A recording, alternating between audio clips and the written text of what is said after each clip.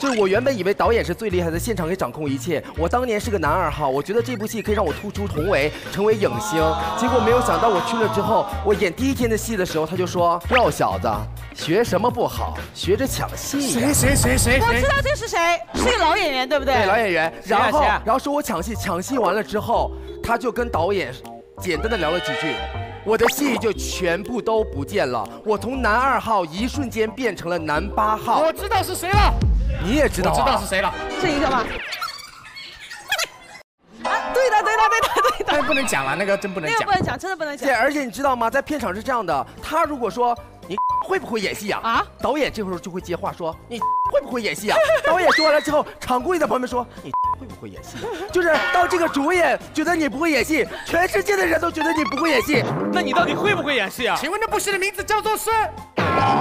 再见，美丽极限，爱漂亮没有终点，追求完美的极限，人不爱没有终点，追求完美的极限，人不爱每天。这边呀，因为你怂。我跟他遇到的是一个人啊，真的假的？有3场我的重场戏，本来是我的人物很出挑的，全部被他改光，不愿意跟你这么演。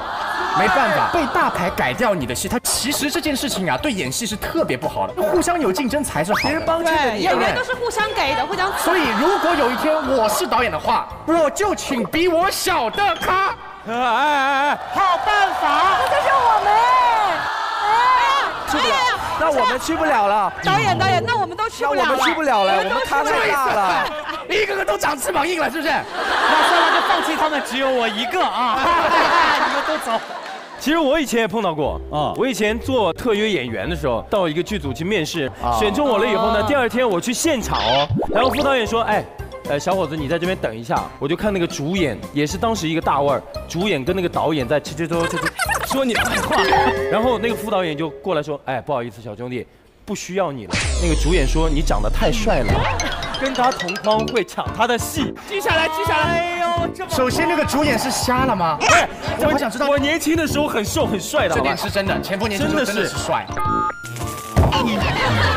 我特别想跟大家说一件事情，其实我也做过这种恶。是改戏吗？对，而且是改的稀碎。哦，你让我前一阵子拍过一部戏，叫做那个说，请问是跟谁搭档？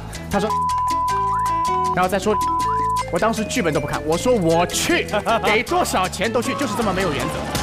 我觉得这个戏红定了，然后我来改剧本，所有的我的戏基本上80%都是我写的，包括台词。哇，我没有去改剧本和这条线剧本的。天哪，你知道吗？那个东西虽然很不礼貌，我也觉得我很不好。对啊。可是你知道吗？导演在现场一开始也觉得，哎，这个演员怎么这么事儿，就会觉得，哎，怎么这改我的东西，对不对？怪怪的。但是我每演一场，导演都在笑，笑到后面他觉得薛之谦你改的是对的。所以其实我觉得这件事情是从本质出发的，就是你不要去抢别人的戏的同时，你要把戏改好升华。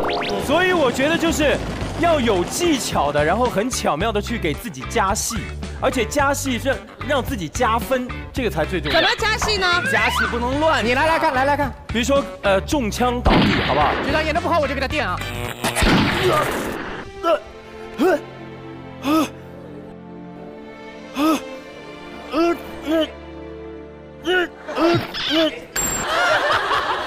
哎，你演成这样，我们后面的怎么演啊？这个 OK 的，这 OK。这可以，导演这 OK 的啊。我是副导演，导演，下一个演员准备沈梦辰啊。呀？哎，导演他耍你，没打中也是一种方式嘛。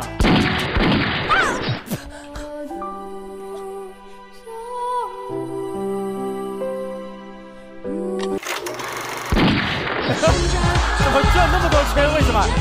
为什么没有打中啊？还没死，可以了，再撑住，再来，我这有把刀。好，来杨迪，我来。怎么了？哎，没打中。好恶心啊！没事，打到鼻孔里了，过分啊！烂东西演的是，看老派，老年人，老派，最老派的是吧？80年代的中枪死法，来，带着我自己消灭你。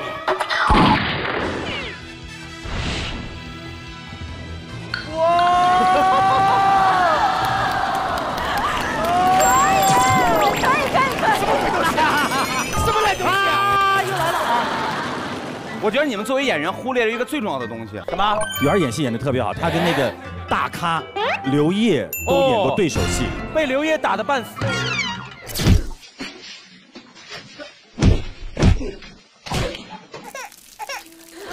不是，我跟他一起演过戏，我们那个导演非常爱骂人，就夸了他。你千万不要让我们失望。哇，哇，僵硬了！你为什么僵硬了？别，你这个忘我负义的东西！哇，走心了！哎，我的裤子会被你扯垮的。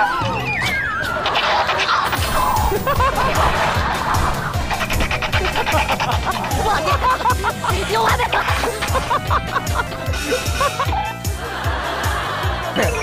哎，田园可以的，你知道为什么？他是你们唯一里面一个人演了呼吸的，因为中枪以后他呼吸很容易，他是唯一演的，我看到了。宇哥走了，宇哥不想演走了。宇哥，我想演最后一个。哎，你看他都白发苍苍了，要不然让他演自然死好了。什么？哎，开玩笑了。雪芙有。雪芙来。哎，雪芙，你听我说，你综艺垮掉没关系，你演戏再垮掉，真的没人救得了你了，好不好？给我的压力好大。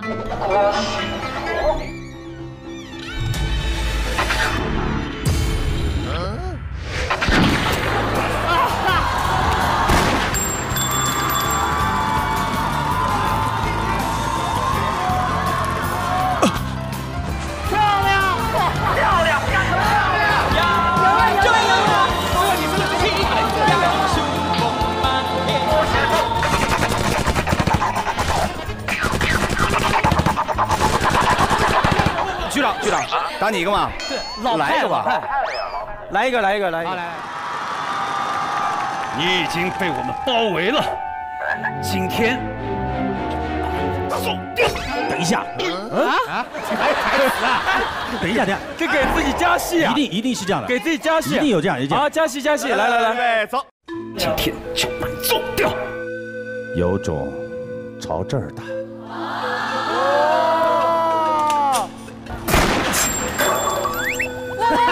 升格！